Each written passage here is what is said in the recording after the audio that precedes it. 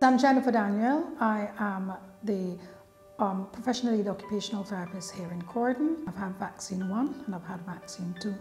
And when the vaccine initially came out, I wanted to actually be vaccinated as early as possible.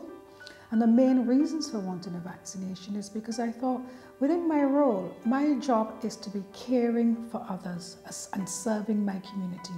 So in doing so, I thought to myself, I have to not just protect myself, I have to protect my family, I have to protect my colleagues who I work with every day, and I have a duty to society to be able to protect them.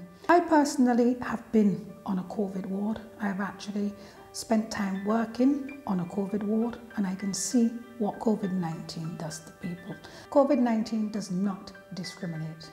It doesn't matter who you are, what colour you are, where you're from, it's affecting us all in this world.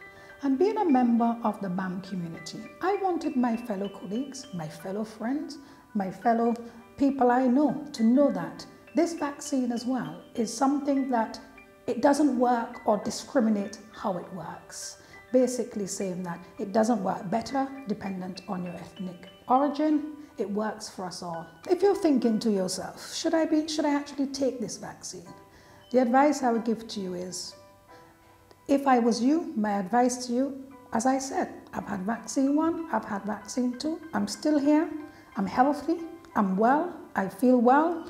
I wouldn't say, fair enough, you did have the vaccine, I did get a little sore arm, but apart from that, I was generally well after the vaccine. I've had no adverse effects. I would advise anyone, if you want to get back to society, if you want to live the life you once lived, I would advise anyone, take the vaccine, because immunization, I can see, is the only way forward.